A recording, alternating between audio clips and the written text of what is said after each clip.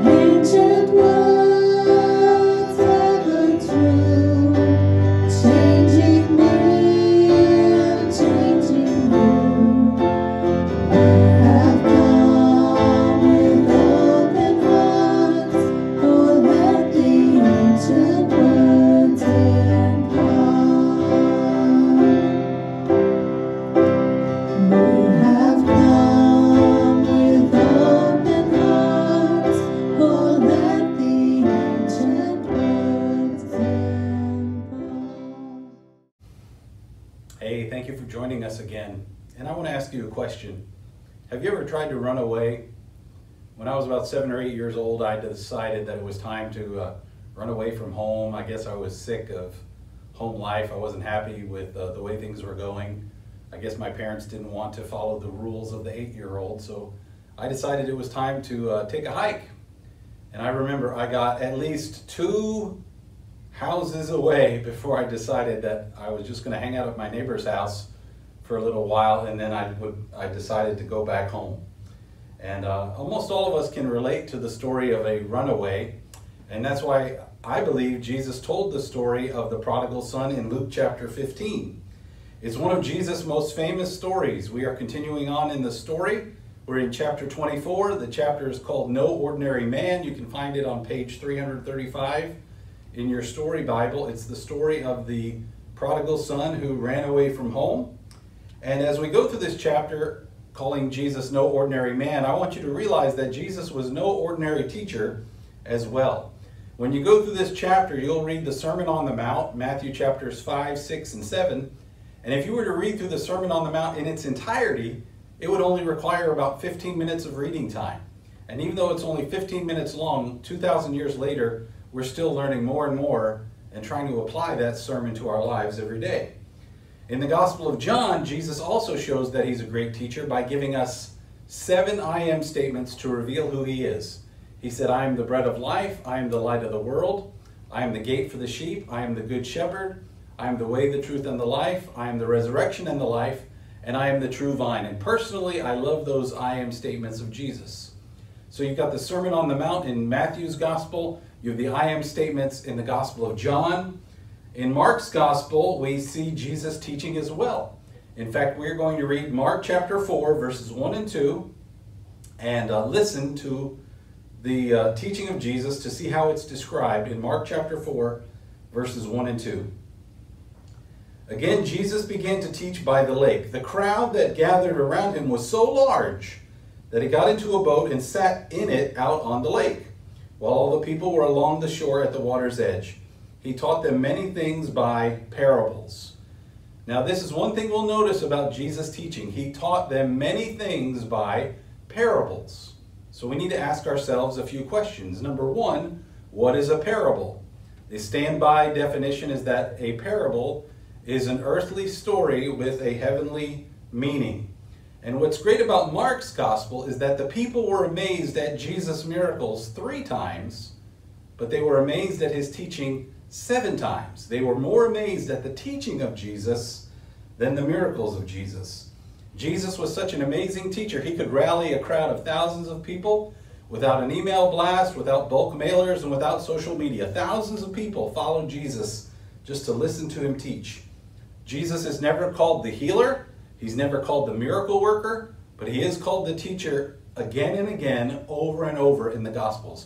The teacher, the teacher, the teacher. The Pharisees and Sadducees called him the teacher. The rich young ruler, the experts in the law, called him the teacher. The disciples, Nicodemus, Mary and Martha, Andrew, James and John, they all called him the teacher. When Jesus appeared to Mary Magdalene after the resurrection, Jesus appeared to her, called her by her name Mary, and she said one word to Jesus, Rabboni, which means teacher. And the word teacher, or the title of teacher, was not used lightly in Jesus' day, but Jesus was called the teacher more than 30 times in the Gospels. So Jesus was no ordinary teacher. And when we come to Luke chapter 15, the parable of the prodigal son, page 337 in your story Bible, when we come to that parable, when we come to that story, we need to remember that the Gospel of Luke is the gospel of second chances. And that's what Luke 15 is all about, a second chance for all of us. So let's look at the first 2 verses of Luke 15 to get an idea of why these stories were told by Jesus. Luke 15 verses 1 and 2. Now the tax collectors and sinners were all gathering around to hear Jesus, but the Pharisees and the teachers of the law muttered, "This man welcomes sinners and eats with them." The Pharisees muttered about all these sinners who were gathering around Jesus because the Pharisees like to keep themselves separated from people like that. That's what Pharisee means, separate. They wanted to remain separated from people like that. They didn't like these sinners, and they didn't like Jesus because he welcomed sinners. They didn't like Jesus because he ate with sinners, and they didn't like Jesus because he was friends with those sinners. So this is going to be a teachable opportunity for Jesus to teach them something about grace, love, forgiveness, and about the Father. Jesus is going to share 3 stories in Luke 15. 2 of those stories are not found in the other Gospels, about items that were lost. 3 stories about items that were lost: the lost sheep, the lost coin, and the lost son. The lost sheep. The shepherd loses one of his sheep. It wanders off. He leaves the 99 sheep on the hillside to go find the one lost sheep. And when he finds it, he puts it on his shoulders and he takes it home and he calls his friends to celebrate and he throws a party. The next story, the second story, is the story of the lost coin. The woman has 10 coins and she loses one of them. She sweeps the house and lights a lamp until she can find the coin. And when she finds that coin, she calls her friends and has a party, and she celebrates and parties because she has found her lost coin. Then Jesus is going to share one more parable with them, the parable of the lost son, the parable of the prodigal son. And let's read that parable in Luke 15, verses 11 and 12. We'll just read a couple verses at a time so we can really let the story sink in. It's a familiar story, but there's so much we can continue to learn from this parable that Jesus gave us 2,000 years ago. It's no ordinary story, and it did not come from an ordinary teacher. Jesus was an extraordinary teacher. So let's just do a few verses at a time. Luke 15, verses 11 and 12. Jesus continued, "There was a man who had 2 sons. The younger one said to his father, 'Father, give me my share of the estate.' So he divided his property between them." Now it's interesting to me that the first person mentioned in the story is the father. So why do we overlook the father? Why do we call it the parable of the prodigal son? The story is about the father. The parable is about him. It's not about the runaway son who leaves home. It's not about the rebel son that we meet later on. The parable is about the father. Jesus mentions the father first. But there's trouble on the home front. The younger son, the baby, the second son, says, "Dad, give me my share of the inheritance." So this young man is saying that he can't get along with his father. He hated the rules and the routines and the work that he had to do at home. He wanted to spend Dad's money as he saw fit.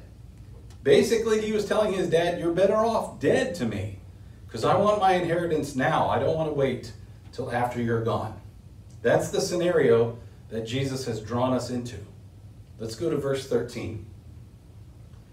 "Not long after that, the younger son got together all he had, set off for a distant country, and there squandered his wealth in wild living.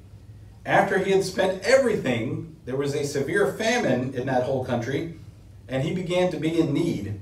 So he went and hired himself out to a citizen of that country, who sent him to his fields to feed pigs. He longed to fill his stomach with the pods that the pigs were eating, but no one gave him anything." So this father, this dad that Jesus introduced to us first in the story, he's batting 500, I guess. One son ran away. One son has stayed home. He remained at home. The younger son, the baby, the second son, takes the money and he runs away. And he squandered his wealth in wild living. And I thought that's an interesting pronoun there. He squandered his wealth in wild living. It wasn't his wealth. He was living on Dad's credit card. The money belonged to his father. It was his dad's wealth. And he squandered it in wild and wasteful living. He just wasted his father's money. The money ran out. I'm sure all of his friends ran out too at that point. And bad becomes worse. The money is all gone, and then a famine hits, so there's no food, and he needs a job. So what job does he find? He ends up in a field feeding pigs, which is pretty disgusting. It would be very disgusting to a Jewish boy. It would have totally grossed out the Pharisees. They would consider it awful. Their stomachs would turn to hear of a young Jewish boy feeding pigs. In fact, they demonstrated the same disgust about feeding pigs towards the people that they considered sinners. They were disgusted by the sinners that Jesus was hanging out with as well. And he longed to fill his stomach with the food that the pigs were eating. Have you ever seen a slop bucket? Have you ever seen a pig's trough and felt hungry? That's how bad off this boy was. That pig slop looked appetizing to him. So think of his downhill descent. He leaves home, he runs out of money, he wasted all of Dad's money, and he literally goes from feast to famine until he's at the very bottom feeding pigs. He squandered his wealth. I just want you to think about this for a moment. Are you squandering the blessings that God has put into your life? Are you squandering the blessings that God has put into your life? This boy squandered everything that his father gave him. But fortunately, things are starting to look up. Luke 15, verse 17. When he came to his senses, he said, "How many of my father's hired servants have food to spare? And here I am starving to death. I will set out and go back to my father and say to him, 'Father, I have sinned against heaven and against you. I am no longer worthy to be called your son. Make me like one of your hired servants.' So he got up and went to his father." I was reading a book that was very critical of the son. It said that he only went home because of his stomach. And to me, that sounds like a Pharisee, very judgmental. I don't know why the son went home, but he came to his senses. He realized that he'd be far better off in his father's house than anywhere else. So he came to his senses.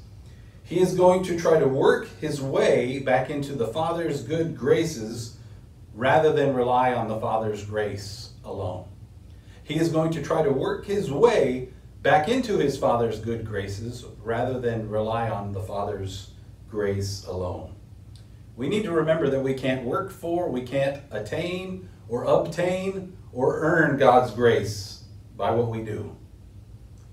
The son realizes he can go home again. He rehearses his speech. "Father, I have sinned against heaven and against you.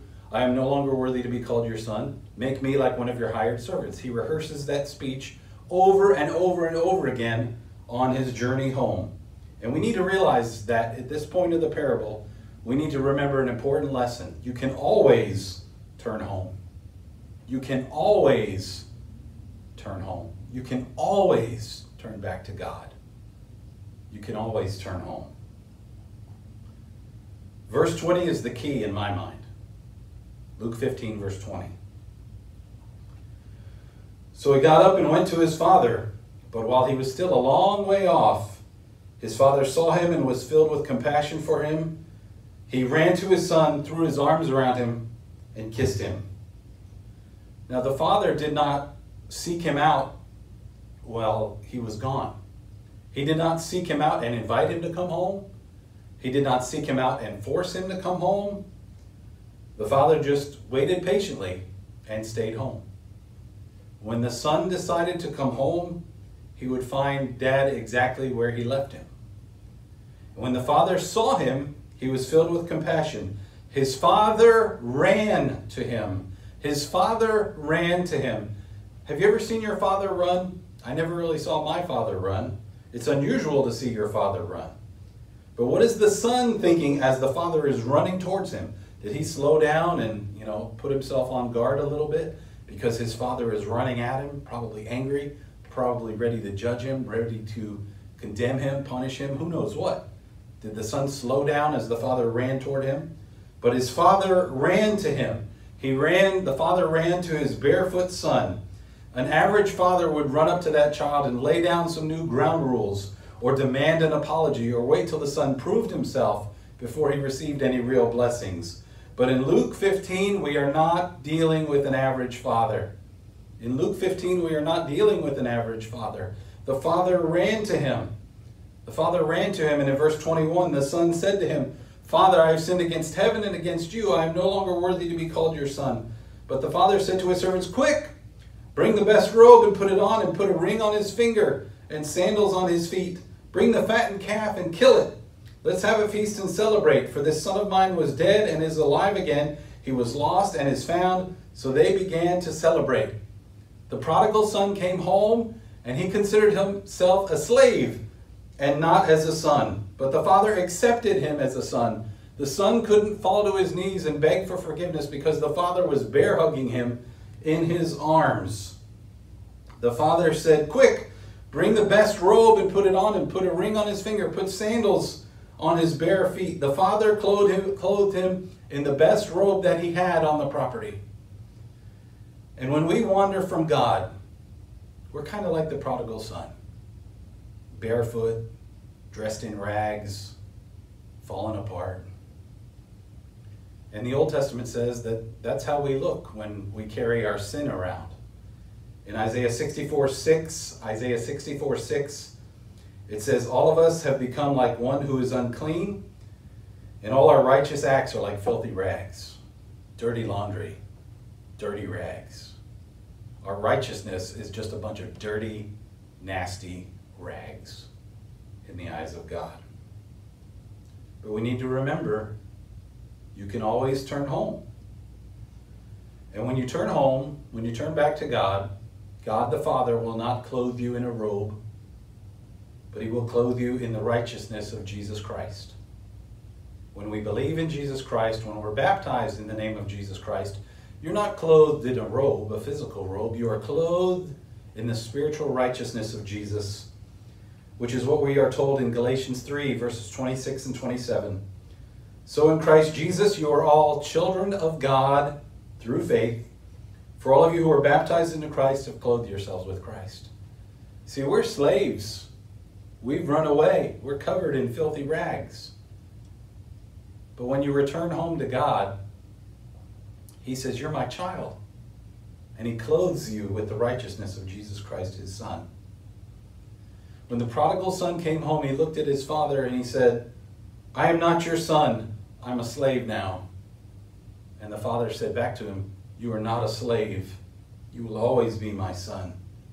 The father said in verse 24, "This son of mine was dead and is alive again. He was lost and is found." Remember those words, this son of mine.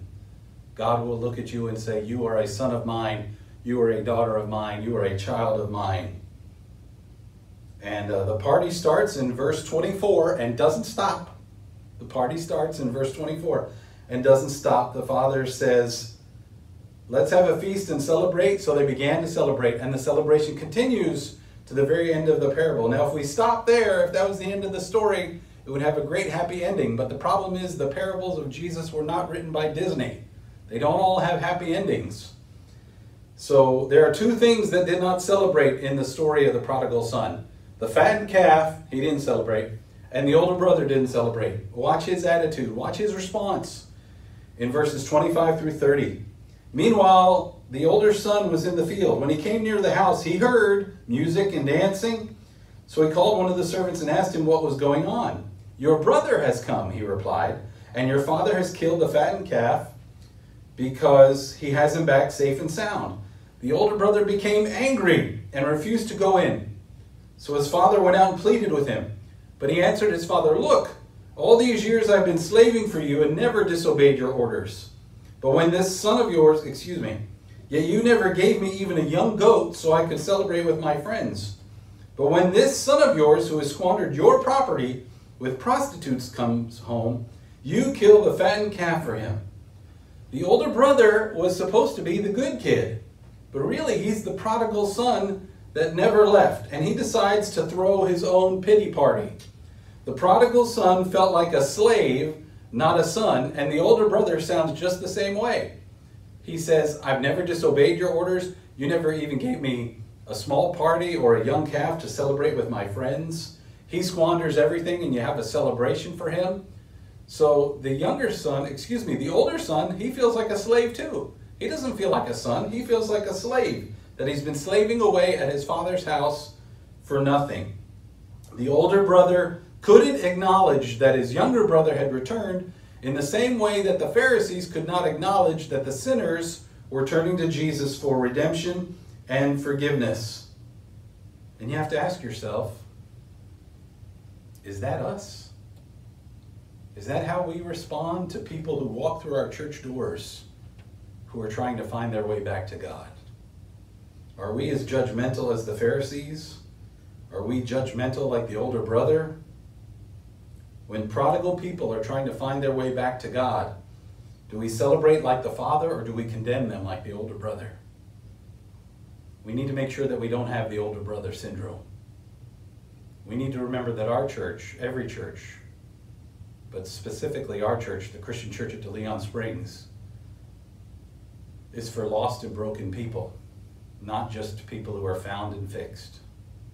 Our church is for lost and broken people, not just those who are found and fixed. I've already said that Jesus is no ordinary teacher. What made Jesus extraordinary was his use of role reversal in his teaching.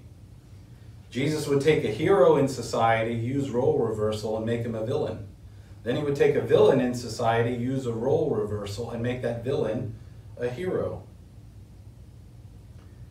If you heard Jesus tell a story, if you were there when Jesus told a story about a priest and a Levite and a Samaritan, you would immediately consider the priest and the Levites heroes, and you would consider the Samaritan a villain.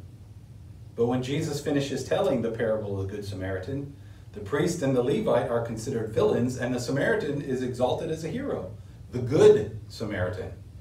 That phrase has even crept into our vocabulary. Everyone knows what a Good Samaritan is. Jesus explained what a Good Samaritan is in Luke chapter 10, in the story of the Good Samaritan. But Jesus takes a villain and makes him a hero. He does that here in Luke chapter 15. He does it in Luke 16 with a rich man and a beggar named Lazarus. The rich man becomes the villain, Lazarus becomes the hero. He does it in Luke 18 with the parable of the unjust judge. The judge becomes a villain, the poor widow becomes a hero. The parable of the Pharisee and the tax collector, also in Luke 18. You'll find lots of parables in Luke 18 that you won't find anywhere else. The parable of the Pharisee and the tax collector. The Pharisee would have been very admired by the people, but Jesus turns him into a villain. And the tax collector that people would despise becomes a hero because of the parable, the story that Jesus told. And in this story, at the end of the story, the hero in the story is the prodigal son who ran away, and not the rebellious older son who complained to his father. Jesus does that role reversal thing where the villain becomes the hero and the hero becomes the villain. The runaway son became a hero. The older son who stayed home becomes a villain by the end of Jesus' story. Jesus' story was told. He told this story to show us the love and compassion and grace of God the Father. And our question should not be, do you know the story? Do you know the story of the prodigal son? That's not the question. Do you know the story? The real question is, do you know the Father? Do you know the Father? Don't say, I know the story. Let's talk about how we know the Father.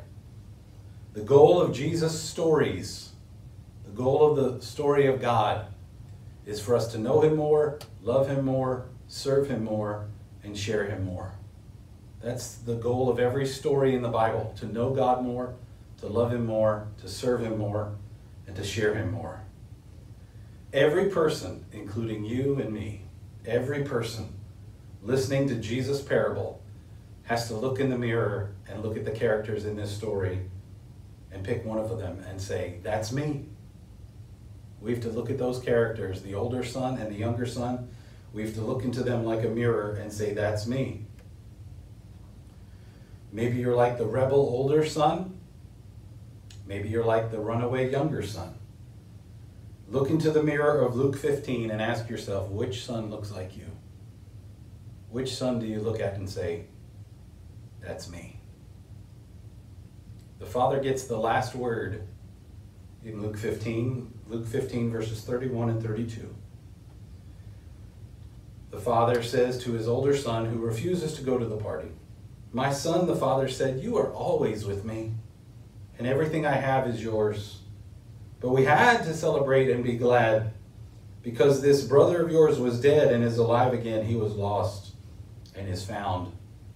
What's interesting is that the older brother didn't refer to his sibling as a brother. He said, this son of yours. But the Father said, This brother of yours was dead and is alive again. He was lost and is found. The father wouldn't let him get away with disowning his brother. He said, he's still your brother. This brother of yours was dead and is alive again. He was lost and is found.